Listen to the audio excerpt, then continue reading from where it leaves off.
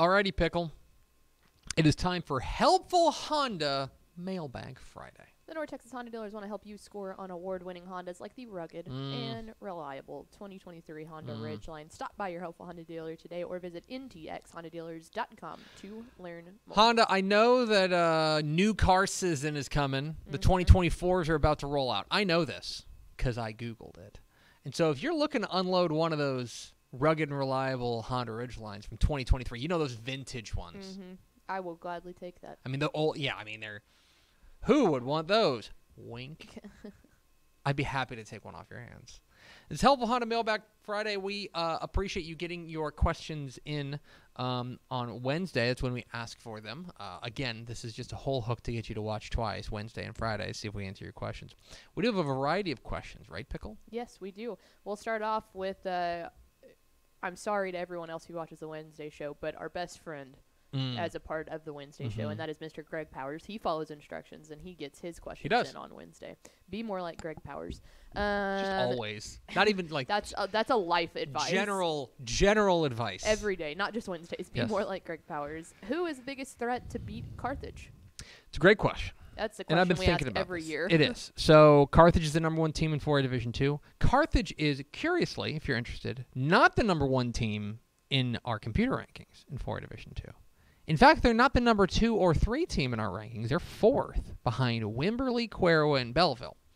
Now, here is why I take those with a grain of salt. All 3 of those teams are on the other side of the bracket. And, Pickle, I'm going to just ask you a question. I don't mean to put you on the spot here. Scott Surratt has been to 9 state championship games. How many of those state championship games has he lost? The answer to that would be none of them. He's won all 9. He's 9-0 in state championship games. So if we're judging based on history, then Carthage needs to get beat before the state championship game, right? Before they get to AT&T Stadium. And I don't think that's necessarily a bad way of thinking about it. So right now, with all due respect, for the sake of this argument, we're going to eliminate the right side of the bracket. So it's going to have to come from Region 1 or Region 2. Now, Region 2 is loaded. By the way, that would mean that Silsbee would not beat them in the title game, even though I do think Silsbee has some playmakers like Draylen Miller to really challenge them. Here are 3 teams that I think are the biggest threat to Carthage. One of them is Pleasant Grove. From within their own district, I think, or rather, within their own region. Pleasant Grove is physical, they are athletic, and they're not scared of Carthage. No. They've played them before. So right now, I would still pick Carthage against Pleasant Grove, but they would be a threat. I also think that we have to consider Gilmer a threat. Now, Gilmer's had some defensive issues, and that might be problematic, but that is a game that, again, within their own region may be a challenge. And then you're looking at teams from within Region 1. Now, I think Region 1 is down this year in 4A Division 2, but if you're looking for a favorite, maybe it's a team like Graham or Monahans that could challenge them. But right now, I would say Pleasant Grove would be the team that I would categorize as the biggest threat to Carthage. Again, they could see a really good team in the title game. Wimberley's a really good team. Cuero's a really good team. Belleville's a really good team. Silsbee's a really good team. Hampshire Finette is a really good team. But if you're asking me based on the historical data we have, I think Pleasant Grove would be the team that best fits that bill as a team that can challenge Carthage in 4A. It's funny because one of our other questions was now that Region 1 and 4A Division 2 is up in the air, who are the favorites in the region from versus the beginning of this season? I mean, it's wide open. It really is. I like Graham. Graham's probably the safe pick right now, but I also don't know that they've necessarily been challenged. Like, their best win is over Glenrose, and that's a down Glenrose team, right? And honestly, they're probably not going to get challenged until they get into the playoffs because I think they're going to be favored in every one of their games. When they play Hershey in the opener, that'll be interesting. They have to go to Sweetwater, which is no fun, but I think they'll be favored in all those games. Canyon West Plains could be a little bit of a sleeper. I think you're spot on. Canyon West Plains is the other one. Canyon West Plains is the team that, if it's not Cuero, maybe it's West Plains, or I'm going to keep banging the drum. Monahans has got the juice, guys. They've got Chino Navarrete, their quarterback. He's a dog. He's got that dog in him. So I would say those are the three right now. West Plains, Monahans, and Graham, in some order, are your top three in Region 1 right now as where we sit. What is next, Pickle? Let's see. Is there concern that Manville has become an average playoff contender after having both Shadow Creek and Iowa Colony pull from Manville over the past several years? I mean, yeah. There's no other way to put that. I think that's why when Kirk Martin wanted to come back, they jumped at the opportunity. Yeah. An opportunity to return us to the glory days. Because it's one thing to have Shadow Creek pull from them. Yes. To split it in half is one thing. Now we're seeing the dividends that it's being paid in Iowa Colony, now a state-ranked team, and it's one of those things that you look at it and say, okay, one school pulling and splitting it in half is one thing, but splitting it in a third is just now it could make the district more fun. Yes. Because there's going to be a lot of good competition. The level of competition might just not been what it had been during Manville's heyday. Yeah, when you look at Alvin ISD, I mean, Manville had for a long time when they were going to the state championship game, right? Manville had, in many respects, a stranglehold, especially on the playmakers, offensive playmakers. They don't have that anymore. There are big-time playmakers at Shadow Creek. There are big-time playmakers at Iowa Colony. I still think that if you took an Alvin ISD is one of those districts that if you took an Alvin ISD All-Star team, I am really confident they're going to be playing very deep in the playoffs. The talent didn't dissipate within the district, but it did get divided a number of ways. And so I think there should be concern that Manville could fall back to just being still a playoff team because there's still good talent there and Kirk Martin's a heck of a coach. But as far as like going to state championship games and being like a big-time statewide contender, I think it's reasonable to have concerns that those days are numbered or over. Right.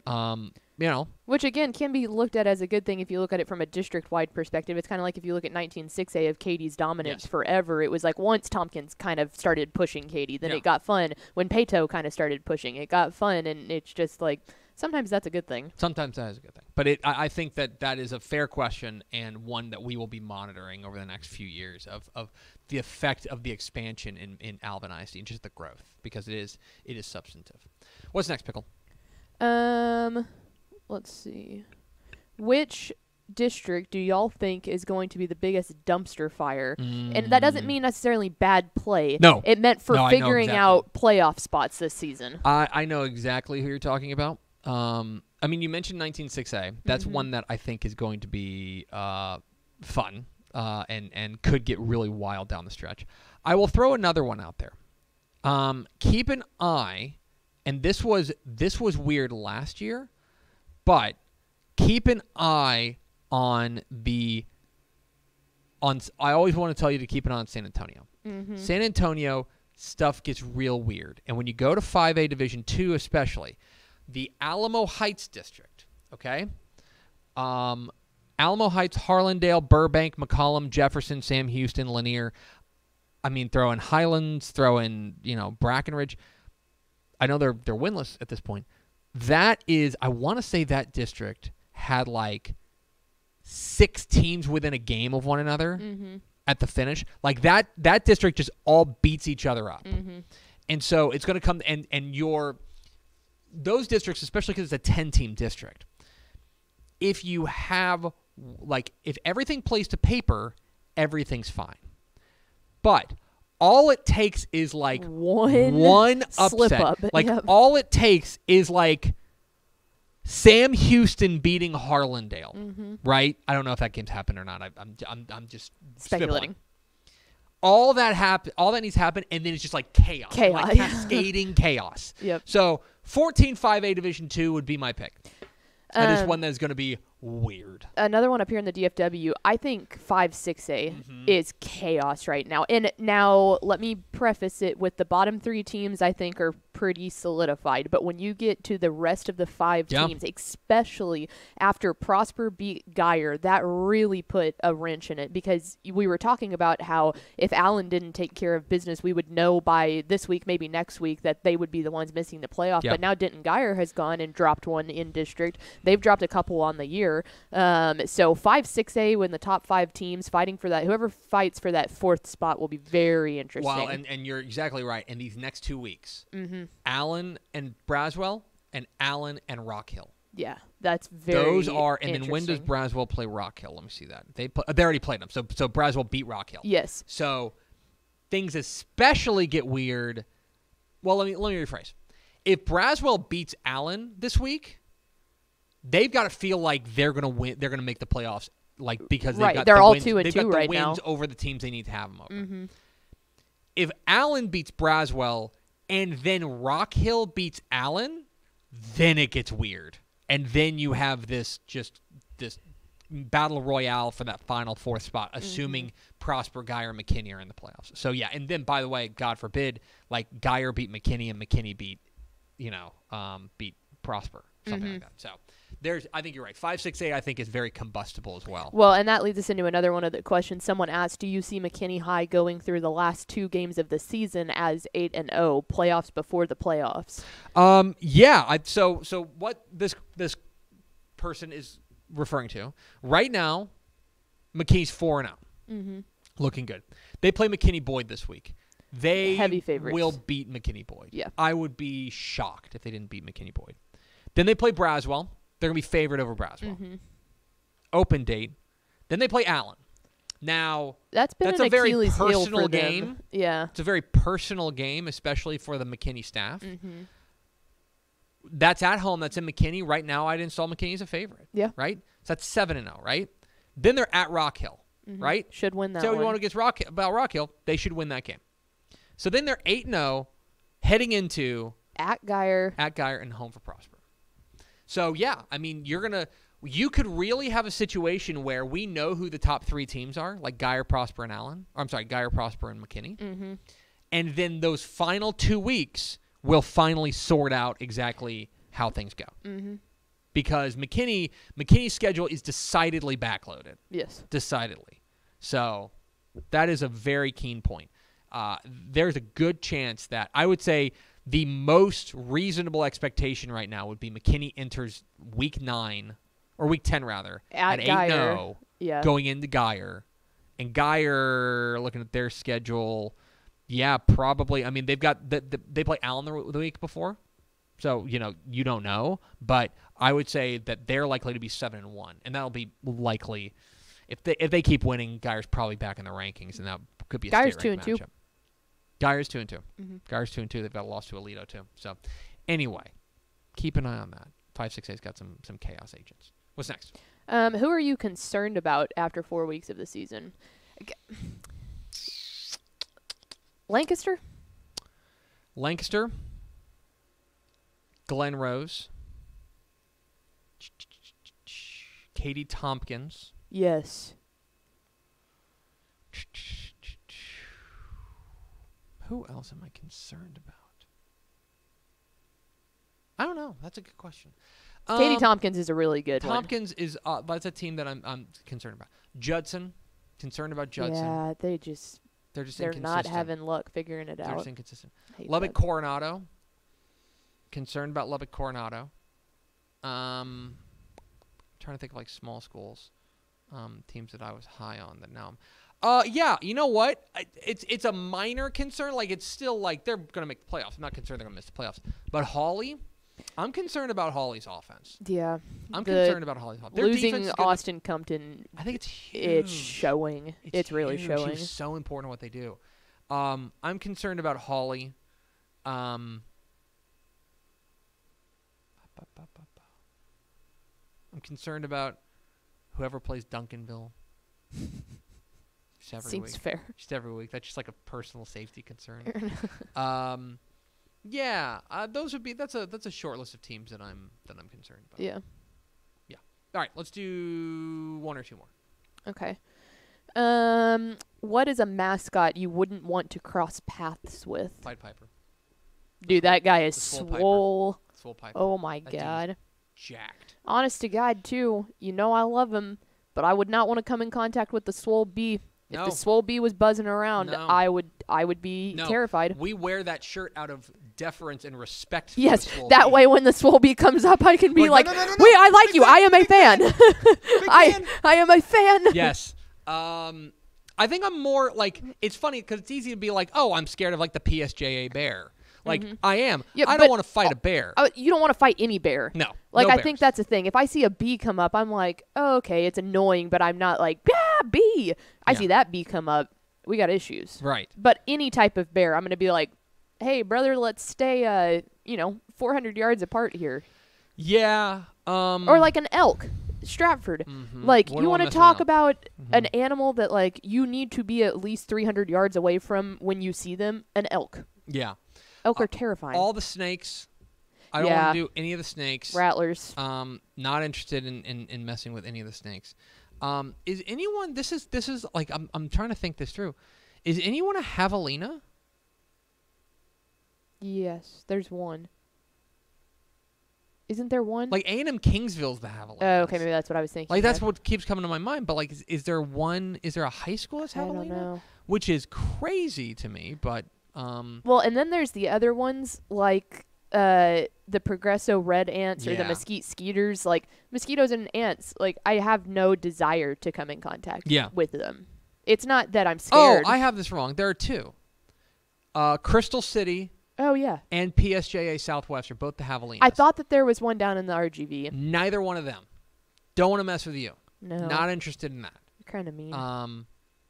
And then In the Lano Yellow Jacket, sting did I 'em. ever tell you about my run-in with Yellow Jackets? No. So when I was living in Georgia, we were out at a friend's like cabin, house, something like that. We were walking through the woods. And I don't know if you know this about Yellow Jackets. Maybe you do. I don't know how deep your knowledge. I would of like Yellow to think that I am well versed in Yellow Jackets. You know they nest on the ground. Yes, I did know that. They nest on the ground. They don't hang in trees. They you're thinking of a beehive. It's not a beehive. They nest on the ground. And so I was walking through the forest with my buddy, As one does. and I stepped on a no. yellow jacket hive. And so suddenly, like, I start getting stung. Like, one, I'm like, ow, ow, ow. And then you, like, look around, and there's this, like, swarm of yellow jackets. And so I remember this very distinctly. Like, we took off running and, like, jumped into his pool. Yeah. That he had it at the cabin, stuff like that. That was a terrifying moment. So I'm not scared of one yellow jacket. But a swarm. I am scared of multiple yellow jackets. Well, the other thing that I have an issue with, which is, so at middle school we were the daubers, which is a mud dauber. You know where those nest. Mud daubers don't sting. So I was always like, this is the least intimidating thing. You're because, just annoying. Like, yeah, that checks out. Yeah, I was gonna say. Yeah, actually, Honestly, some. Well done, Lano ISD. Actually, I would still like to petition for us to be the Lano Llamas. Like Yeah. the double L is a miss. You can. The fact every that they time never. that's not the first time you've shown I that know, to me. and I'm so this mad. is a long-standing like thing for you, but like It's excellent. It's fantastic. it is good. All right, one more. What's an unusual food blend that you've tried? I don't necessarily. So I think it's like peanut butter and Oh, okay. whatever. My parents love peanut butter and marshmallow cream sandwiches. They think it's the best thing ever. I still haven't tried it. Sweet. Yeah, I can't do it. Seems really sweet. Even the jam is too much. Let me ask you a for me. question. When you went over to Europe, Yes. because they do the French fries with mayo, Mm-hmm. right, over there in Europe. And Yeah. especially like you get to like you go to like when my wife and I went to Denmark, Mm-hmm. they like big fries with mayonnaise thing. Did you give that a go? Yeah, I'm fine with fries with mayonnaise. I like mayonnaise a lot, so I'm okay with it. Yeah. Now, do I prefer other stuff? On the last week of the trip, I finally found a bottle of what they deemed American ranch sauce. American. Oh yeah. I instantly went and ordered wings. I was so excited. I had gone like 6 weeks without American And? ranch sauce. Oh, it was terrible, but it was enough ranch to make it okay. There was a do you watch did you watch Ted Lasso? No, I have not. Okay. There's a scene late in the series where Ted Lasso's feeling kind of homesick, and there's like an American restaurant that he goes to. I think they're in Germany for like a game or something. But or Amsterdam, and he goes to this American restaurant. He like sits down, and it's like all these like like Dutch people trying to put on American accents, and like they come over like all these sauces and stuff, and it's like all these things that like you imagine Europeans think of Americans and stuff like that. Yeah. It's really funny, but like they had like the ranch sauce, like, Amazing. the thing about it, and they were just like, well, I don't get this. Like this doesn't make any sense. Well, they don't make any sense. Food combo, I don't know. See, I always like, and some people, I know this is fairly common. I always like, I love catfish and grits. Like for breakfast, catfish and grits is a big one. Did your parents now? Well, I guess you were never a sweet person. If you guys had birthday cake, would your parents let you have birthday cake for breakfast the next morning? I'm sure they would have. I don't think I ever asked. Because we always. Oh, that's go a ahead. big thing for my wife. She always wants to do like if we've got leftover cake or pie. She's like, "What if I just did this for breakfast?" I'm like, "You're an adult." She's like, I know. Which is exactly why I can do it. Yes, my granny makes really good homemade chocolate chip cookies, and she would always let me dip my, like, I would get a cookie because I could dip it in her coffee in the morning. That ruled. That was really, as it took down the sweetness. Yeah, that's. The weird thing that we always did was when we were getting up to go on vacation, and we were an hour and a half from the closest airport. That would be Austin. So if we were leaving at like a 6 a.m. flight, we were getting up at about 3 a.m. because we had an hour and a half drive plus getting to the airport early. So we would always need something in our stomach, but it was always a mad dash to try and get out of the house and stuff as a family of four. And so my brother and I would always have, the day we would leave for vacation, a corn dog. It didn't matter what time in the morning it was, but we could heat it up and take it in the car. We didn't risk spilling. Like, it got us a little something so we didn't get car sick on the way down to Austin because it's twisty, curvy in the hill country. So corn dogs at like 3 a.m. were always our 3 a.m. favorite. corn dogs. Yeah, that meant we were on vacation. Huh. Okay. Yeah. That's. It's a good trick for your boys if you're ever hustling to get out of the house. Pop in a corn dog and let's roll because they can eat it in the car. Yeah, I would say that like my kids are very much into ketchup and nothing. Like, just like just right in stuff like Well, that. that might be a little bit messier in the car, but to each their own. Yeah, that's tough. Anyway, that is Helpful Honda Mailbag Friday. That's going to do it for us. Thanks so much for watching that video. If you would like more and to be notified when they come out, go ahead and click that subscribe button right down there. You can also watch Texas Football Today every day live at noon on TexasFootball.com, Facebook, Twitch, and right here on YouTube. For more of the best coverage of Texas football in the Lone Star State, go to TexasFootball.com/subscribe.